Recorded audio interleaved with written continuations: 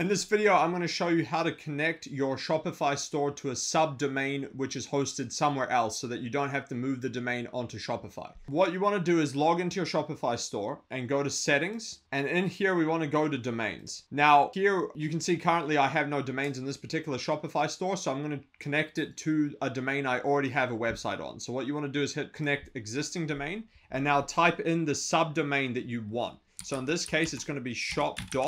And then my website, and then you want to hit next. Click follow settings instructions, and it's going to open you to this page. Now, this page does not tell you how to do specifically what we're doing. So what you need to do is you need to go down here and click on add subdomains. And then in here, you need to click this here. And what that's going to do is it's going to give you this one, connecting a third-party subdomain to Shopify. Now you want to take this and you want to go change a CNAME on your third-party provider's account.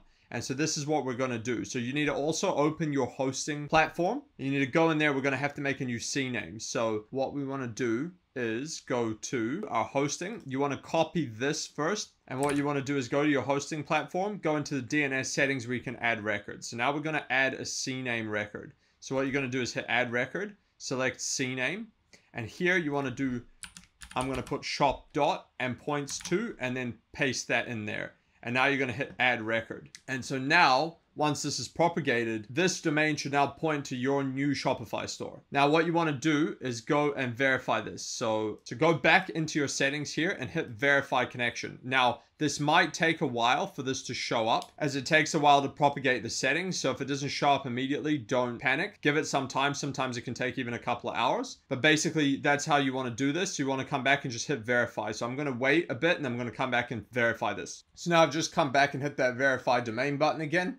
And as you can see here, it says your domain shop.nefariousracing.com was successfully connected. So now it should work. So I'm just going to copy and paste that into the URL and it should open my store, which I have just created. Yeah, so you can see here, obviously I've just opened this store, so it's not actually complete, but it is loading my Shopify store. So that is how you connect a subdomain to Shopify. Hope you guys enjoyed that one. Catch you on the next one.